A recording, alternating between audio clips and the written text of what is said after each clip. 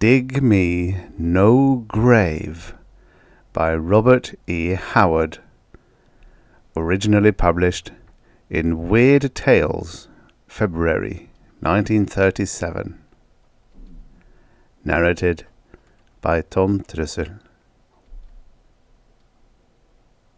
The thunder of my old-fashioned door-knocker, reverberating eerily through the house, roused me from a restless and nightmare-haunted sleep. I looked out the window. In the last light of the sinking moon, the white face of my friend John Conrad looked up at me. "May I come up, Kirowan?" His voice was shaky and strained. "Certainly." I sprang out of bed and pulled on a bathrobe as I heard him enter the front door and ascend the stairs. A moment later he stood before me, and in the light which I had turned on I saw his hands tremble, and noticed the unnatural pallor of his face. "Old John Grimlan died an hour ago," he said abruptly. "Indeed? I had not known that he was ill." "It was a sudden virulent attack of peculiar nature, a sort of seizure somewhat akin to epilepsy. He has been subject to such spells of late years, you know." I nodded. I knew something of the old hermit-like man who had lived in his great dark house on the hill. Indeed, I had once witnessed one of his strange seizures, and I had been appalled at the writhings, howlings, and yammerings of the wretch, who had grovelled on the earth like a wounded snake, gibbering terrible curses and black blasphemies until his voice broke in a wordless screaming which spattered his lips with foam. Seeing this, I understood why people in old times looked on such victims as men possessed by demons. "Some hereditary taint," Conrad was saying. "Old John doubtless fell heir to some ingrown weakness brought on by some loathsome disease, which was his heritage from perhaps a remote ancestor. Such things occasionally happen.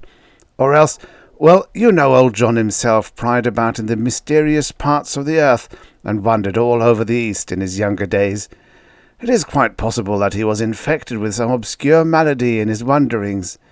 There are still many unclassified diseases in Africa and the Orient." "But," said I, "you have not told me the reason for this sudden visit at this unearthly hour, for I notice that it is past midnight." My friend seemed rather confused. "Well, the fact is that John Grimlan died alone, except for myself.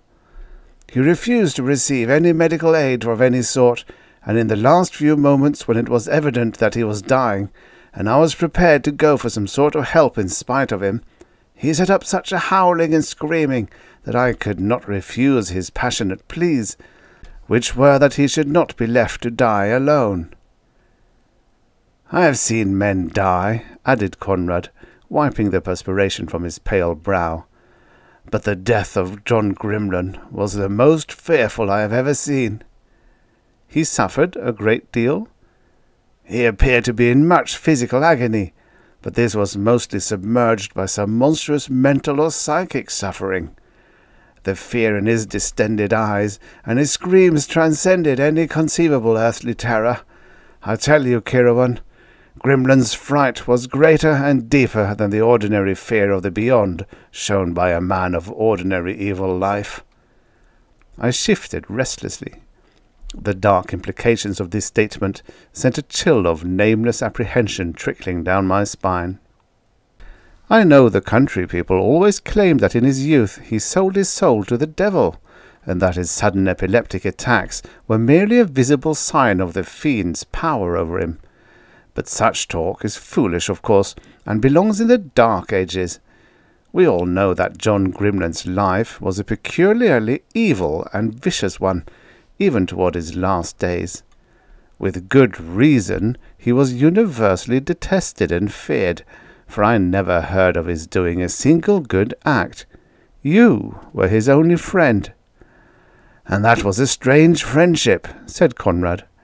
"I was attracted to him by his unusual powers, for despite his bestial nature, John Grimlan was a highly educated man, a deeply cultured man.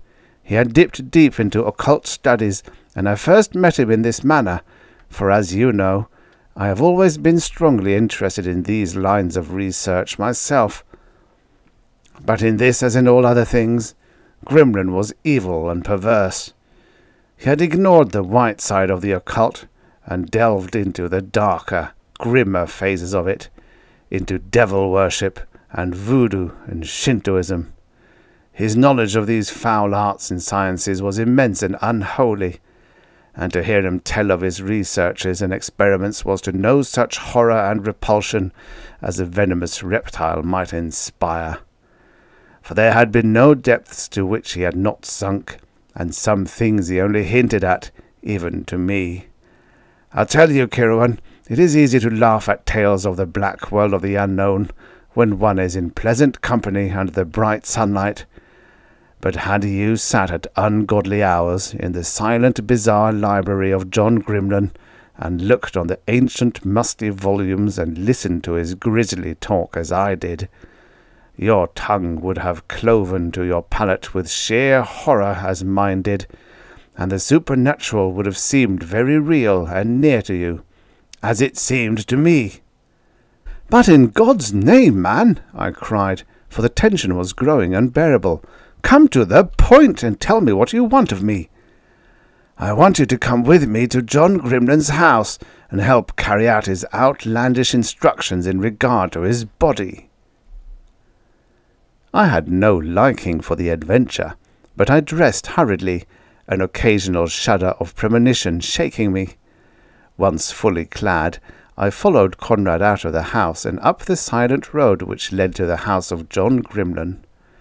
The road wound uphill, and all the way, looking upward and forward, I could see that great grim house perched like a bird of evil on the crest of the hill, bulking black and stark against the stars. In the west pulsed a single dull red smear, where the young moon had just sunk from view behind the low black hills. The whole night seemed full of brooding evil, and the persistent swishing of a bat's wings somewhere overhead caused my taut nerves to jerk and thrum. To drown the quick pounding of my own heart, I said, "Do you share the belief so many hold, that John Grimlan was mad?" We strode on several paces before Conrad answered, seemingly with a strange reluctance. "But for one incident, I would say no man was ever saner. But one night in his study, he seemed suddenly to break all bonds of reason. He had discoursed for hours on his favourite subject, black magic, when suddenly he cried, as his face lit with a weird unholy glow, 'Why should I sit here babbling such child's prattle to you? These voodoo rituals, these Shinto sacrifices, feathered snakes, goats without horns, black leopard cults, bah! Filth and dust that the wind blows away, dregs of the real unknown, the deep mysteries, mere echoes from the abyss. I could tell you things that would shatter your paltry brain. I would breathe into your ear names that would wither you like a burnt weed. What do you know of Yog-Sothoth, of Cathalos and the sunken cities? None of these names is even included in your mythologies. Not even in your dreams have you glimpsed the black cyclopean walls of Koth, or shriveled before the noxious winds that blow from Yuggoth. But I will not blast you lifeless with my black wisdom. I cannot expect your infantile brain to bear what mine holds. Were you as old as I? Had you seen, as I have seen, kingdoms crumble and generations pass away? Had you gathered as ripe grain the dark secrets of the centuries? He was raving away, his wildly lit face scarcely human in appearance, and suddenly, noting my evident bewilderment, he burst into a horrible cackling laugh. "Gad!" he cried in a voice and accent strange to me. "Methinks I've frighted ye, and certes it is not to be marvelled at, sith ye but a naked savage in the arts of life after all. Ye think I be old, eh? Why, ye gaping loot, we'd drop dead when I was to divulge the generations of men I've known." But at this point such horror overcame me that I fled from him as from an adder, and his high-pitched diabolical laughter followed me out of the shadowy house. Some days later, I received a letter apologizing for his manner and ascribing it candidly, too candidly, to drugs. I did not believe it, but I renewed our relations after some hesitation. "It sounds like utter madness," I muttered. "Yes," admitted Conrad hesitantly. "But, Kirowan, have you ever seen anyone who knew John Grimlan in his youth?" I shook my head. "I'd been at pains to inquire about him discreetly," said Conrad. "He has lived here, with the exception of mysterious absences, often for months at a time, for 20 years. The older villagers remember distinctly when he first came and took over that old house on the hill, and they all say that in the intervening years he seems not to have aged perceptibly. When he came here, he looked just as he does now, or did, up to the moment of his death, of the appearance of a man about 50. I met old Van Bunk in Vienna, who said he knew Grimlan when a very young man studying in Berlin 50 years ago, and he expressed astonishment that the old man was still living, for he said that at that time Grimlan seemed to be about 50 years of age." I gave an incredulous exclamation, seeing the implication toward which the conversation was trending. "Nonsense! Professor von Bunk was past 80 himself, and liable to the errors of extreme age. He confused this man with another." Yet, as I spoke, my flesh crawled unpleasantly, and the hairs on my neck prickled. "Well," shrugged Conrad, "here we are at the house." The huge pile reared up menacingly before us, and as we reached the front door, a vagrant wind moaned through the nearby trees, and I started, foolishly, as I again heard the ghostly beat of the bat's wings. Conrad turned a large key in the antique lock, and as we entered, a cold draught swept across us like a breath from the grave, mouldy and cold. I shuddered. We groped our way through a black hallway and into a study, and here Conrad lighted a candle, for no gaslights or electric lights were to be found in the house. I looked about me, dreading what the light might disclose, but the room, heavily tapestried and bizarrely furnished, was empty, save for us two. Where is it?" I asked in a husky whisper, from a throat gone dry. "Upstairs," answered Conrad in a low voice, showing that the silence and mystery of the house had laid a spell on him also. "Upstairs in the library where he died." I glanced up involuntarily. Somewhere above our heads, the lone master of this grim house was stretched out in his last sleep, silent, his white face set in a grinning mask of death. Panic swept over me, and I fought for control. After all, it was merely the corpse of a wicked old man who was past harming anyone. This argument rang hollowly in my brain, like the words of a frightened child who is trying to reassure himself. I turned to Conrad. He had taken a time-yellowed envelope from an inside pocket. "This," he said, removing from the envelope several pages of closely written, time-yellowed parchment, "is, in effect, the last word of John Grimlan, though God alone knows how many years ago it was written. He gave it to me 10 years ago, immediately after his return from Mongolia. It was shortly after this that he had his first seizure. This envelope he gave me, sealed, and he made me swear that I would hide it carefully, and that I would not open it until he was dead, when I was to read the contents and follow their directions exactly. More, he made me swear that no matter what he said or did after giving me the envelope, I would go ahead as first directed. For, he said with a fearful smile, the flesh is weak, but I am a man of my word, and though I might in a moment of weakness wish to retract, It is far, far too late now. You may never understand the matter, but you are to do as I have said." "Well?" "Well," again Conrad wiped his brow. "Tonight, as he lay writhing in his death agonies, his wordless howls were mingled with frantic admonitions to me to bring him the envelope and destroy it before his eyes. As he yammered this, he forced himself up on his elbows, and with eyes starting and hair standing straight up on his head, he screamed at me in a manner to chill the blood. And he was shrieking for me to destroy the envelope, not to open it. And once he howled in his delirium for me to hew his body into pieces and scatter the bits to the four winds of heaven." An uncontrollable exclamation of horror escaped my dry lips. "At last," went on Conrad, "I gave in. Remembering his commands 10 years ago, I at first stood firm, but at last, as his screeches grew unbearably desperate, I turned to go for the envelope, even though that meant leaving him alone.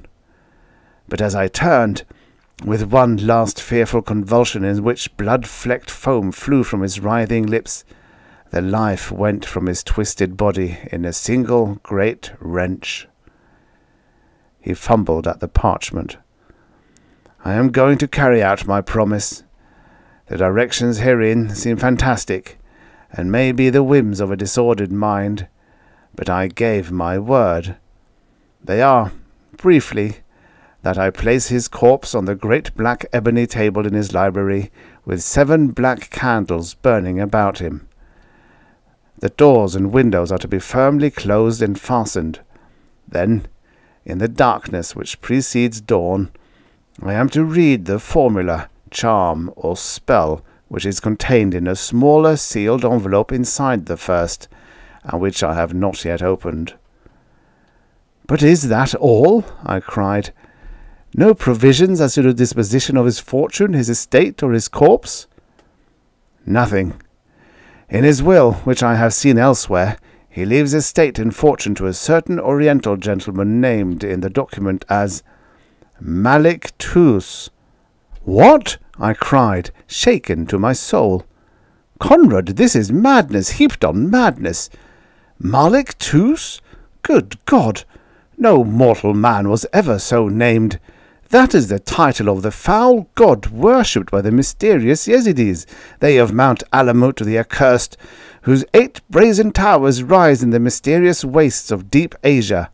His idolatrous symbol is the brazen peacock, and the Muslims, who hate this demon-worshipping devotees, say he is the essence of the evil of all the universes, the prince of darkness, Ahriman, the old serpent, the veritable Satan. And you say Grimlan names this mythical demon in his will?" "It is the truth." Conrad's throat was dry. "And look, he has scribbled a strange line at the corner of this parchment. 'Dig me no grave, I shall not need one.'" Again a chill wandered down my spine. "In God's name," I cried in a kind of frenzy, "let us get this incredible business over with." "I think a drink might help," answered Conrad, moistening his lips. "It seems to me I've seen Grimlan go into this cabinet for wine." He bent to the door of an ornately carved mahogany cabinet, and after some difficulty opened it. "No wine here," he said disappointedly, "and if I ever felt the need of stimulants— What's this?" He drew out a roll of parchment, dusty, yellowed, and half covered with spider webs. Everything in that grim house seemed, to my nervously excited senses, fraught with mysterious meaning and import, and I leaned over his shoulder as he unrolled it. "It's a record of peerage," he said. "Such a chronicle of births, deaths, and so forth, as the old families used to keep in the 16th century and earlier." "What's the name?" I asked. He scowled over the dim scrolls, striving to master the faded archaic script. Grim. "I've got it. Grimlan. Of course. It's the records of old John's family. The Grimlans of Toad's Heath Manor, Suffolk. What an outlandish name for an estate. Look at the last entry.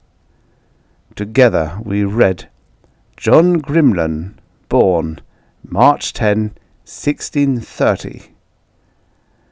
And then we both cried out.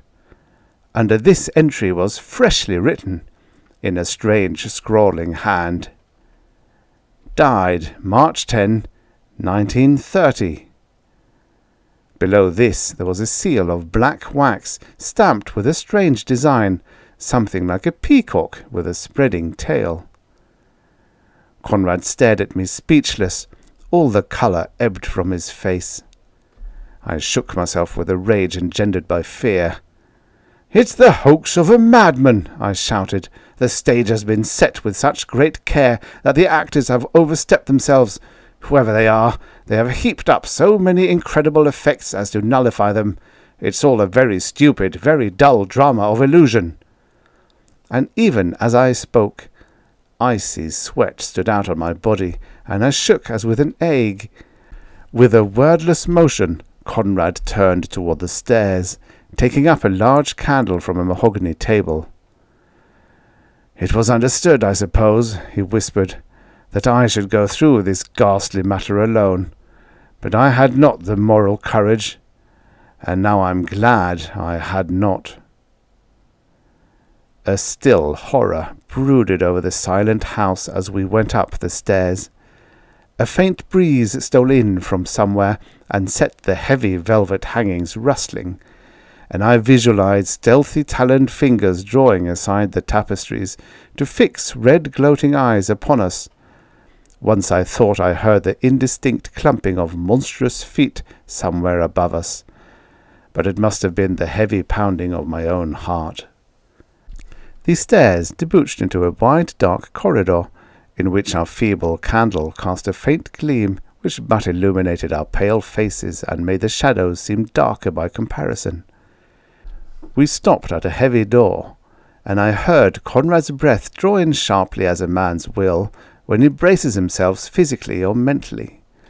I involuntarily clenched my fists until the nails bit into the palms. Then Conrad thrust the door open. A sharp cry escaped his lips. The candle dropped from his nerveless fingers and went out. The library of John Grimlan was ablaze with light, though the whole house had been in darkness when we entered it. This light came from 7 black candles placed at regular intervals about the great ebony table.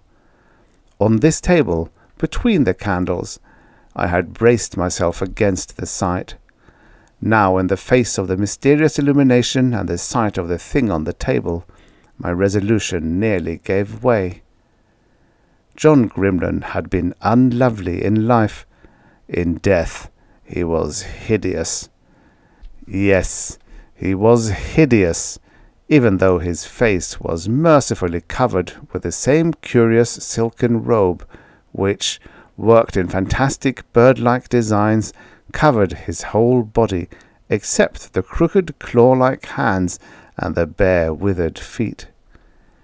A strangling sound came from Conrad. "My God," he whispered, "what is this?" I laid his body out on the table and placed the candles about it, but I did not light them, nor did I place that robe over the body. And there were bedroom slippers on his feet when I left. He halted suddenly. We were not alone in the death room. At first we had not seen him, as he sat in the great armchair in a farther nook of a corner, so still that he seemed a part of the shadows cast by the heavy tapestries. As my eyes fell upon him, a violent shuddering shook me, and a feeling akin to nausea racked the pit of my stomach. My first impression was of vivid, oblique yellow eyes which gazed unwinkingly at us. Then the man rose and made a deep salaam, and we knew that he was an Oriental. Now, when I strive to etch him clearly in my mind, I can resurrect no plain image of him. I only remember those piercing eyes and the yellow fantastic robe he wore. We returned his salute mechanically, and he spoke in a low, refined voice. "Gentlemen, I crave your pardon. I have made so free as to light the candles. Shall we not proceed with the business pertaining to our mutual friend?" He made a slight gesture toward the silent bulk on the table. Conrad nodded, evidently unable to speak. The thought flashed through our minds at the same time that this man had also been given a sealed envelope. But how had he come to the Grimlan house so quickly? John Grimlan had been dead scarcely 2 hours, and to the best of our knowledge no one knew of his demise but ourselves. And how had he got into the locked and bolted house? The whole affair was grotesque and unreal in the extreme.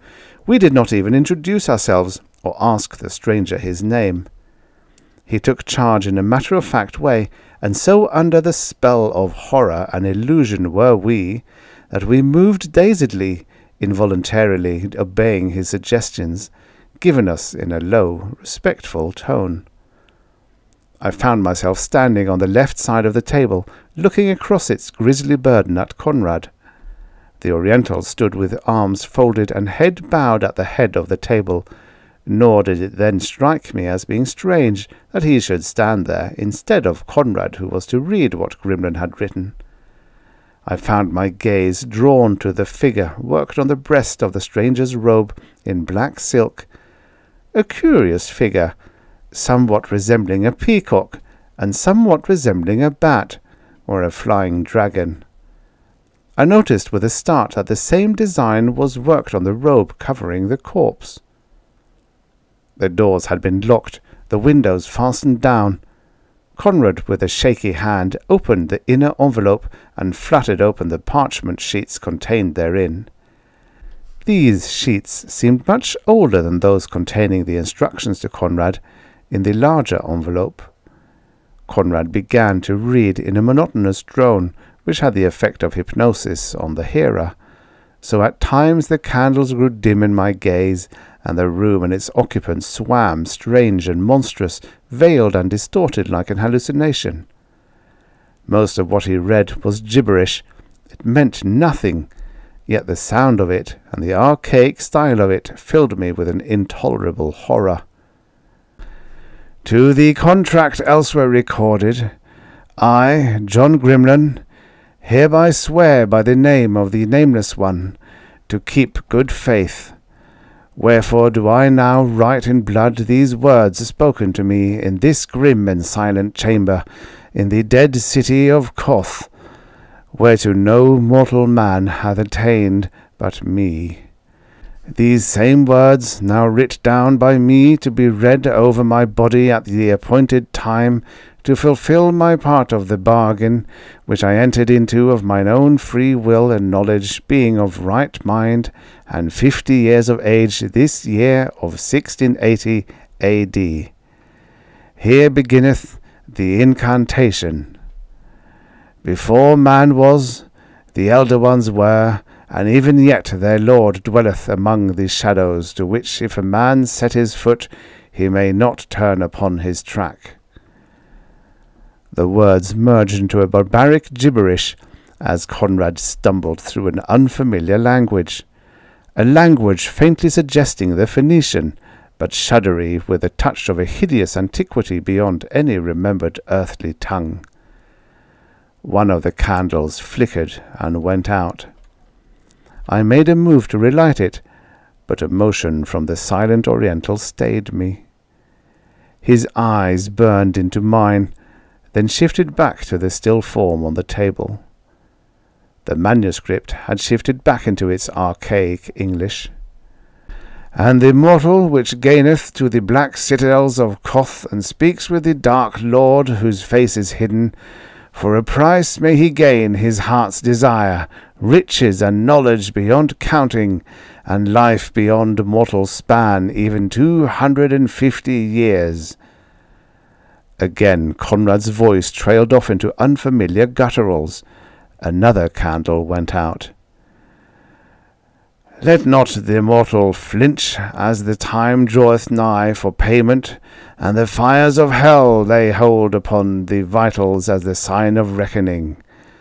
For the Prince of Darkness taketh his due in the end, and he is not to be cozened. What ye have promised, that shall ye deliver. Agawantha Nashuba. At the first sound of those barbaric accents, a cold hand of terror locked about my throat. My frantic eyes shot to the candles, and I was not surprised to see another flicker out. Yet there was no hint of any draught to stir the heavy black hangings. Conrad's voice wavered.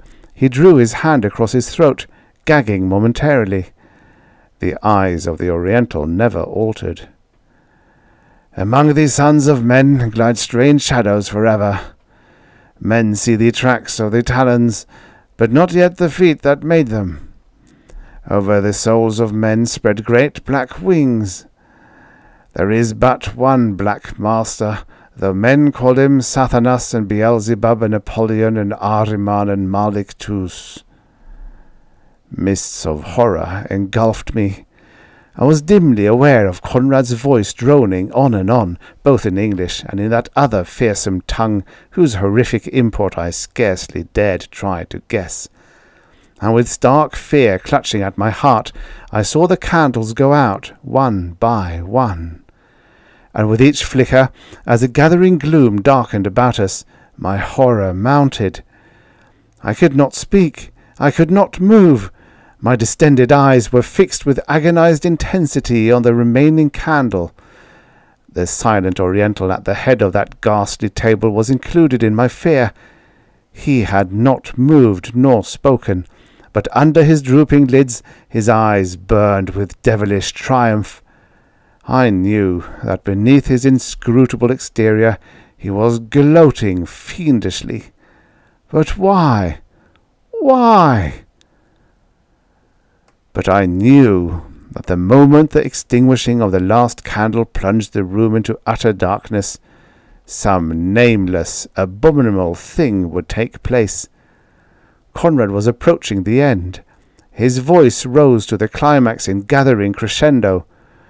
Approaches now the moment of payment. The ravens are flying. The bats wing against the sky. There are skulls in the stars. The soul and the body are promised and shall be delivered up, not to the dust again, nor the elements from which spring life. The candle flickered slightly. I tried to scream, but my mouth gaped to a soundless yammering. I tried to flee, but I stood frozen, unable even to close my eyes. The abyss yawns, and the debt is to pay. The light fails, the shadows gather. There is no God but evil, no light but darkness, no hope but doom. A hollow groan resounded through the room. It seemed to come from the robe-covered thing on the table. That robe twitched fitfully. Oh, wings in the black dark! I started violently. A faint swish sounded in the gathering shadows. The stir of the dark hangings? It sounded like the rustle of gigantic wings. Oh, red eyes in the shadows! What is promised, what is writ in blood is fulfilled. The light is gulfed in blackness. Yaakov! The last candle went out suddenly, and a ghastly, unhuman cry that came not from my lips or from Conrad's burst unbearably forth. Horror swept over me like a black, icy wave. In the blind dark I heard myself screaming terribly. Then with a swirl and a great rush of wind, something swept the room, flinging the hangings aloft and dashing chairs and tables crashing to the floor. For an instant, an intolerable odour burned our nostrils. A low, hideous tittering mocked us in the blackness. Then silence fell like a shroud. Somehow, Conrad found a candle and lighted it. The faint glow showed us the room in fearful disarray, showed us each other's ghastly faces, and showed us the black ebony table empty. The doors and windows were locked as they had been, but the Oriental was gone, and so was the corpse of John Grimlan. Shrieking like damned men, we broke down the door and fled frenziedly down the well-like staircase, where the darkness seemed to clutch at us with clammy black fingers. As we tumbled down into the lower hallway, a lurid glow cut the darkness, and the scent of burning wood filled our nostrils. The outer doorway held momentarily against our frantic assault, then gave way, and we hurtled into the outer starlight. Behind us the flames leaped up with a crackling roar as we fled down the hill. Conrad, glancing over his shoulder, halted suddenly, wheeled, and flung up his arms like a madman and screamed, "Soul and body he sold to Malik Tus, who is Satan 250 years ago. This was the night of payment. And my God, look, look! The fiend has claimed his own!" I looked, frozen with horror. Flames had enveloped the whole house with appalling swiftness, and now the great mass was etched against the shadowed sky, a crimson inferno. And above the holocaust hovered a gigantic black shadow like a monstrous bat, and from its dark clutch dangled a small white thing like the body of a man, dangling limply. Then, even as we cried out in horror, it was gone, and our dazed gaze met only the shuddering walls and blazing roof which crumpled into the flames with an earth-shaking roar. The end. Subscribe for your daily stories of futures past. I mean, why not? It's free. It's just a little click.